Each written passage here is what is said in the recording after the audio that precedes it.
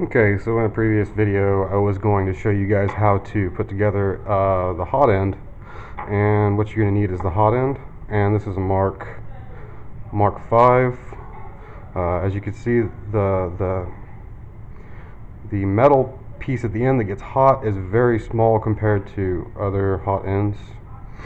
And to put this hot end together, what I like to do is I like to use terminal blocks, because you can't solder this, because the temperature of the leads on the heating element will actually melt the solder, and then it will come unsoldered.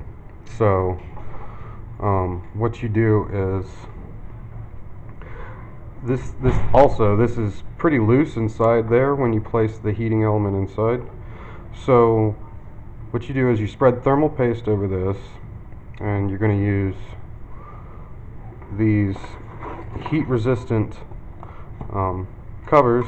They're made of PTFE, and they have a really high melting temperature, and you use that to shroud and keep your leads from touching the metal, and isolate those. And also you're going to need your thermistor, and you'll have to place some PTFE on top of there too, because there'll be bare leads. So after you've got all your parts, just go ahead, put your TIM together, put your TIM on there and slap it together. I'm going to go ahead and put it together and show you what it looks like.